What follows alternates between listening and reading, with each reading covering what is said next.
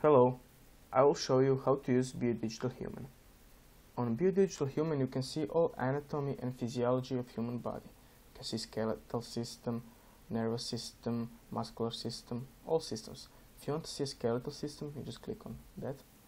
And you can choose what parts of bones you want to see. If you want to see bones of the head, click on that. You can rotate this to better see. You can hear how to say bones of the head. Bones of the head. And here is writing something about that.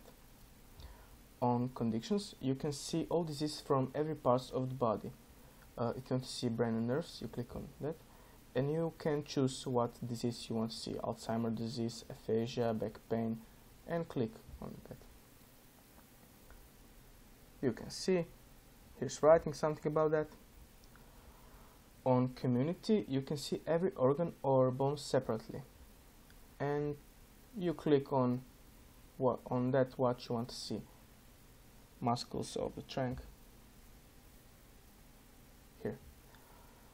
On My Human, you can start building your personal library of 3D models. And this is it. Thank you for watching my video. Goodbye.